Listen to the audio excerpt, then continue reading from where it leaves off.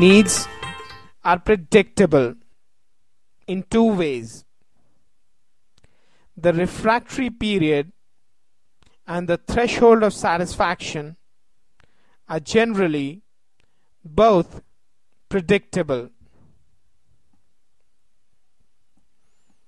We generally know how long after a hearty meal we will need another one. We also know the approximate quantum of food that we will need at that time. Even when there is some drift in the threshold of satisfaction, it is a very slow drift. In other words, if a gourmet does become a gourmand, he does so over a very long period of time. Wants, however, are unpredictable. It is difficult for me to say what I will want more keenly 6 months from now: a new luxury car or a trip to the Bahamas. It is also difficult to say that after I have bought that new car, when I will desire, as opposed to actually consider buying, an even newer, more luxurious car. Similarly, I may have gone to the mall to buy a single shirt, but there is no knowing how many I will return with, or that I will not just get up and go to the mall next week again and buy yet another shirt or some other piece of junk that I will perhaps never use. Further, wants are subject to serious drifts. If you were to win a lottery, the amount you won will have an implication on what you will want the most. The threshold of desire shifts to what we can marginally ill afford. I repeat, the threshold of desire shifts to what we can marginally ill afford.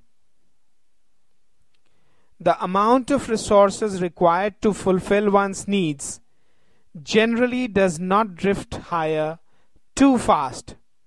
Sometimes, in fact, it even drifts lower.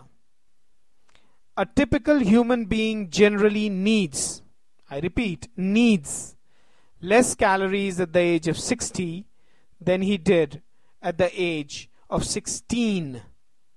And this is generally irrespective of how well his needs have been satisfied in the interregnum. Wants, on the other hand, if satisfied, always drift higher. Thus, the more you work at, and so actually, the more you satisfy your wants, the more your wants will demand satisfaction. Each want succeeding a successfully satisfied want will, as a rule, be substantially greater than its predecessor. The velocity of this drift, if wants are satisfied, consistently increases in the direct proportion to the successes experienced recently. The logical result of this ever-increasing velocity is overreach. At some point or the other, one's wants reach a stage where they become unsatisfiable.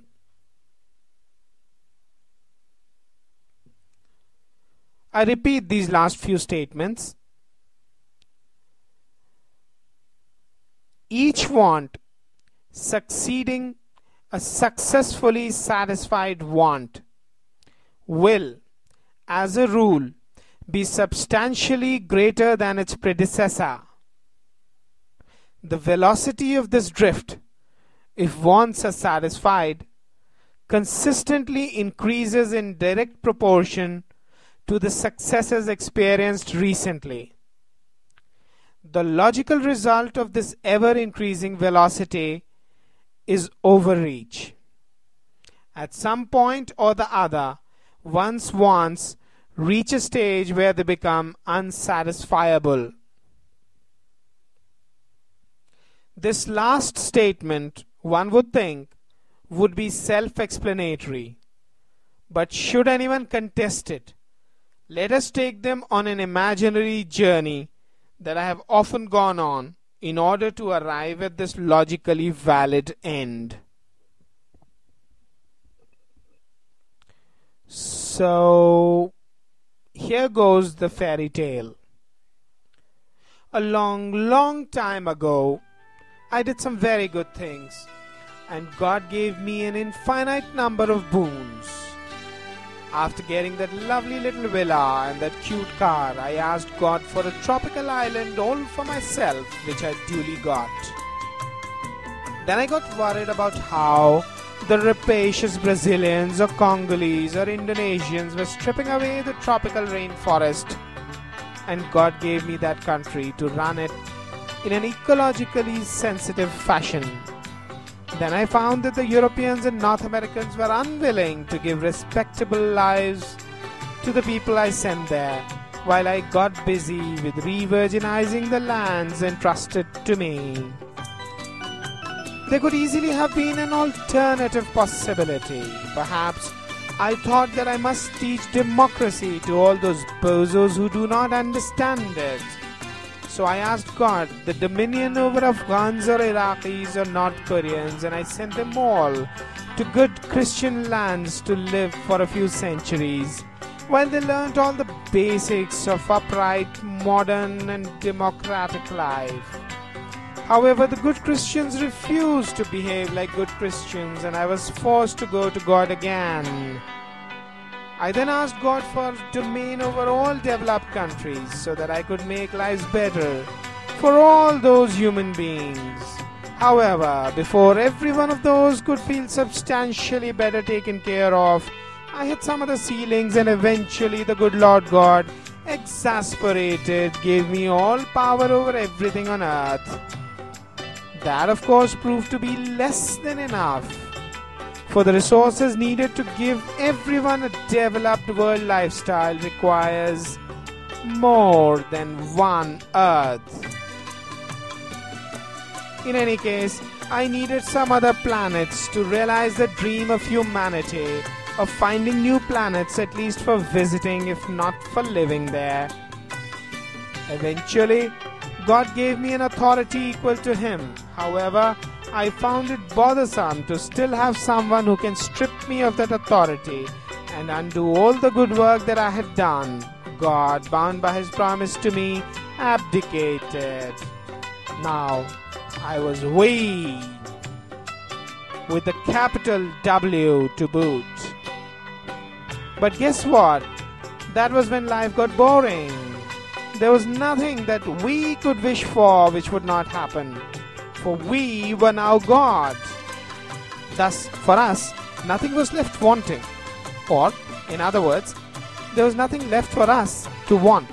And with nothing to want, there was no success, thus no fun. What was worse, being God, we could not even anymore end it all by dying. The overreach thus arrived by having got everything that can be desired. We ended up going back to God and asking for status quo ante. The whole trouble of gaining all the powers possible in order to satisfy one's wants was completely worthless. It seems one does not need power, only the loss of desire to become God.